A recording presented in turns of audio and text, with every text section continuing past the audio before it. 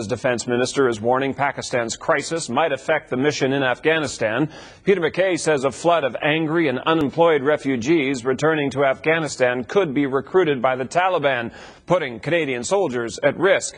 He made the comments today on his first visit to the country as defense minister. We certainly condemn the move away from the democratic principles, respect for rule of law. We condemn anything that would undermine the progress that we hoped we would see towards free and fair elections. And as a country that espouses very strongly democratic values and respect for rule of law, respect for human rights, we see this very much as a step in the wrong direction. The Foreign Affairs Department, Foreign Minister Maxime Bernier has issued a very strong statement.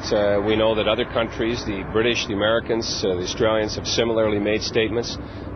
We've been able in the past to secure high-level meetings with Pakistan, with the leadership, with the President and the Prime Minister.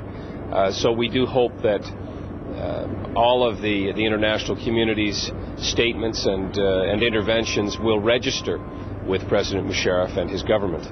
The U.S. government is urging Musharraf to